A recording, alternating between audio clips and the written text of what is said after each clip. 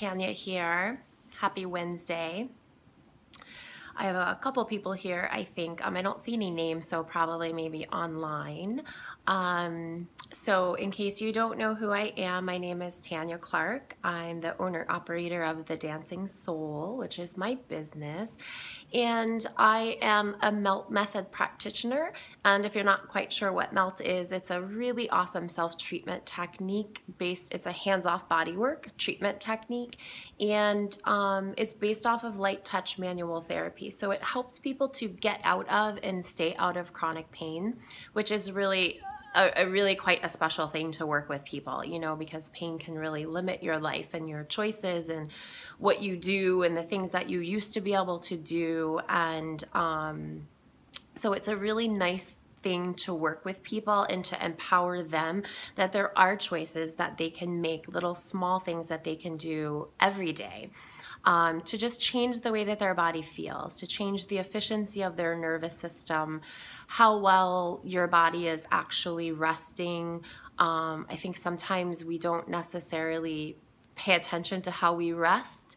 I think in our society, sometimes we're more focused on how much we can go and how much we can push and what we can do and forcing things. And so today was just kind of a little inspiration, the scope today, because my inspiration for my post yesterday, because I do daily Instagram posts, Facebook, and share it on Twitter and everything, and my blog, for what I'm doing that helps me with my self-care, things that inspire me. And yesterday, it was pretty funny because the night before I was in dance class, love dance. And, after having my ankle injury and being out for really 4 months and just kind of slowly getting back into it, like every time I go back, I'm like, oh, I just really love this space. I love the women that I get to dance with, and it's just such a special place for me. The studio is really a special place for me.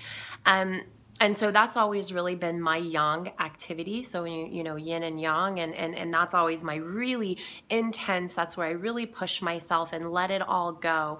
And then all of my other work with, Pilates and my yoga and different things like that, my self-care is really to help my body recover from dance. I just trying to call me. I remember somebody saying that to make sure that you turn your notifications off. So I apologize for that. Where was I? See, that's why we want to make sure we do that live broadcasting, right? Totally fun sometimes. One day I'm going to have a roll of bloopers because I practice and I'm putting, my goal is to put videos out there, Pilates classes, yoga classes, movement classes. And as I'm working on that, I have some pretty crazy bloopers. So I'm going to one day have that up for sure. But so my self-care has always been more for purposes of restoring my body for dance, because I'm 40. I just turned 40. Listen, it's just a fact of nature that we don't, my body, doesn't, I notice things that I didn't notice in my 20s, right? I had a lot of pain in my 20s. I definitely think that I am in much better condition now as far as the way that I care for my body. Because when I was in my 20s, I was pushing it. I was doing step aerobics classes and dance classes, and my Pilates classes were kick ass at that time, as far as kick your ass, right? I was always very strict with form and everything, but definitely it was definitely not the way that I teach now, because I realized the importance of recovery and repair and just restoring our nervous system instead of just pushing it all the time. And so, being at 40 and, I dance with, people who are younger and, and can do more things and stuff like that. And so I really have to care for my body because it's something that I want to continue doing for a really long time. I want to be able to say when I'm 90, I'm still dancing. And I do think that that's possible because, I remember being at a ballroom competition once. I did competitive ballroom dancing for about 4 years. And there was a woman, it was her 90th birthday, and she was out there dancing the quick step. And so that was such a huge inspiration for me. And I just think that so often we limit ourselves by our own beliefs, or because we just simply push ourselves about our recovery and our restoring. So that was what inspired, and But my post yesterday, before I posted my Instagram, my daily Instagram post, I was doing a Pilates video. And so it's always been a goal of mine on the Dancing Soul to have live classes, like our streaming classes, you know, so you can have recorded Pilates classes recorded, because some of the ladies that used to always take my Pilates classes when I was teaching at a corporate wellness center in the area had asked me many times, you know, I wish I could have a recording of this, I could do it at home. And so it was always something that was on the back burner. And now that I'm actually finally getting serious about doing videos, it's something that I've been working on. So I'm working on it behind the scenes, and I'm gonna, like I said, I promise I'm gonna show you some bloopers one day because it's pretty funny. So yesterday, I am exhausted from dance the night before because it's the first, you know, I hadn't been there in a couple of weeks. And so really great work in the dance studio the night before. And so I was pretty exhausted yesterday. But I was determined, like, I have to get some of these Pilates videos, right? I have to get some of these things out. I have to start figuring out angling and lighting and different things like that. And what is it that I want to actually show you? And so 15 minutes into my little Pilates video, I mean, I am just exhausted trying to work my core. And my body was literally like, what the F are you doing? Stop it. And so literally, I just kind of like, that was a big blooper right there. That video is going nowhere because I literally just kind of like fell out on the floor. Like I can't even like do another core work or anything like that. Like my body was way too exhausted. And so I just wanted to do melt. I just wanted to melt. I just wanted to let my body relax, and I wanted to help my body just have a little bit of sense of release and support. And so that's what inspired my post. My whole post yesterday was just about, you know, how often we try to push and pull and force and do things to try to change. And sometimes it's just a matter of stepping back, and it's a matter of checking in with our body, letting our body know that we're there for it. And so I think that that is really important, as well as how much we push ourselves. So that was just kind of the little bit of inspiration to come on here and do a little scope, not only to just keep myself accountable, you know, for trying to do a scope every day, just to keep to keep putting myself out there, because I'm the face of my business, the Dancing Soul. I don't want anybody speaking, you know, for what my business could do, for why you would want to work with me. I want to have my own voice out there. And so that's just kind of where I come from now when I work with my clients and stuff, is a matter of, you know, where are they at, and what is it that they need, and where does that balance need to happen? And so that's just kind of the little bit of wisdom today, is that sometimes we just need to take care of ourselves a little bit more than we push ourselves.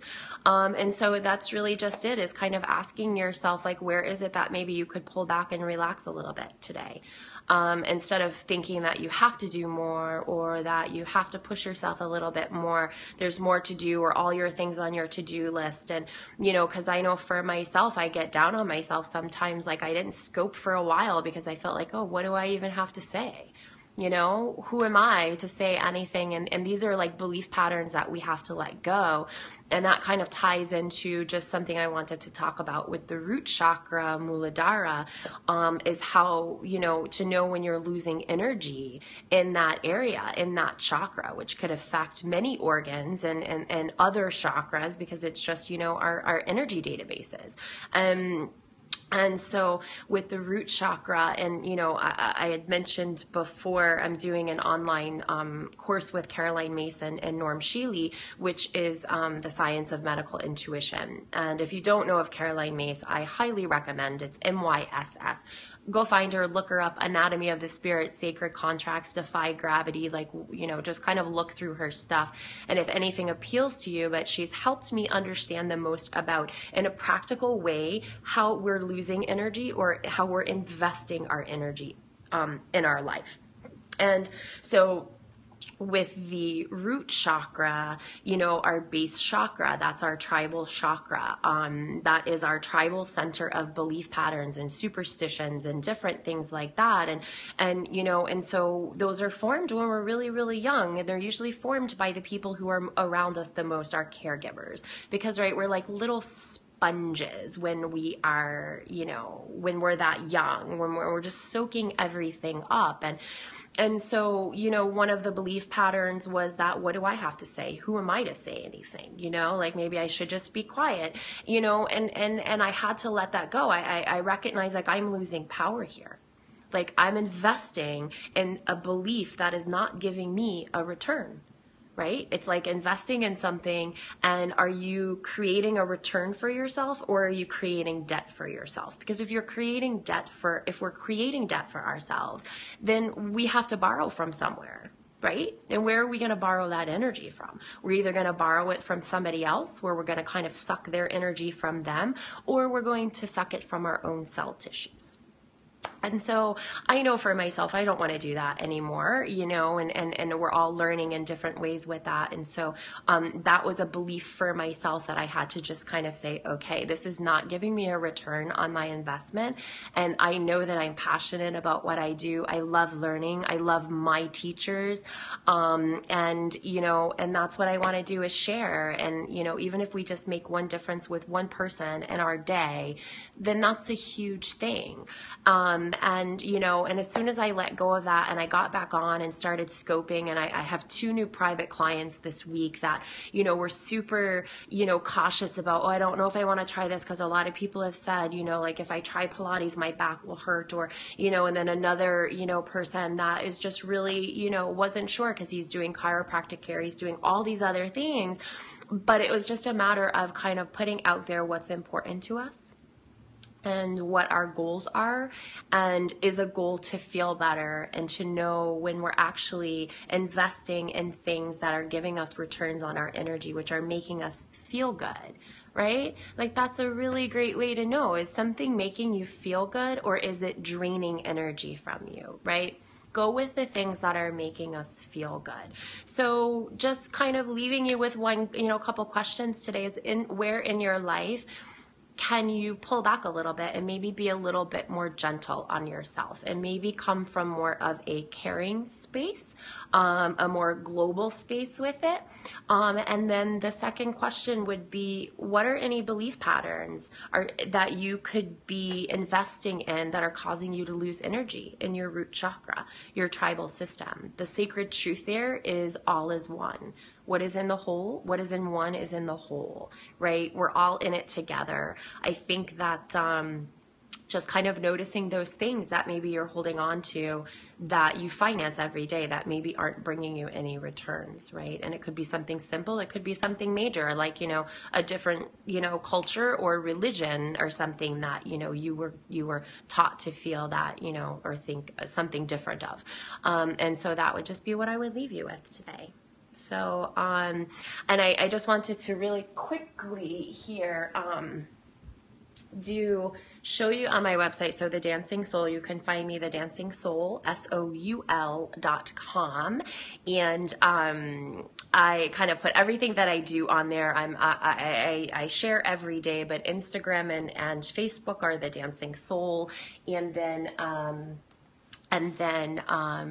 Twitter and Periscope is Dancing Soul Blog. So I had talked a couple of weeks ago about the salt lamps, the Himalayan salt lamps. And the reason that they're so good for us is because they release negative ions. And so negative ions create positive moods. It's a really easy way to remember it. All of our electronic devices and so forth. Sorry that I keep looking away here, guys, but like I'm trying to get my my big screen on my TV. I have my laptop connected to my TV. My life is on the floor these days because I don't have a couch. I got rid of my furniture.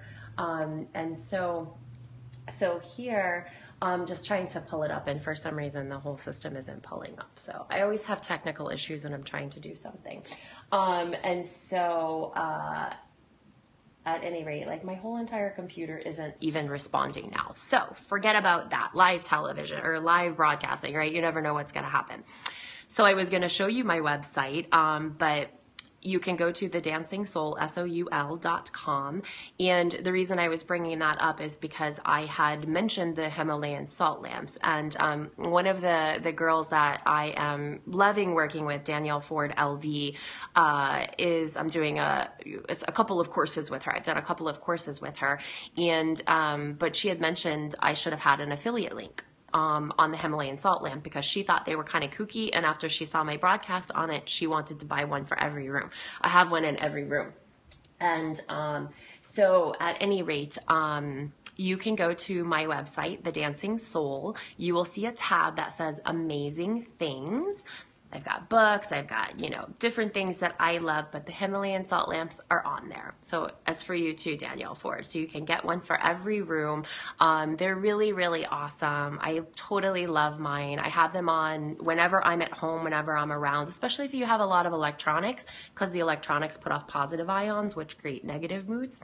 So that's it. I rambled a little bit more than what I had anticipated, but I just wanted to get on here and just kind of share what a little bit of my inspiration was for my post yesterday, and leave you with a couple of questions to ask yourself.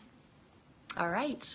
So thank you guys again for hanging out with me, and for a little bit of Wednesday wisdom, self-care wisdom for our soul. So until next time, ciao.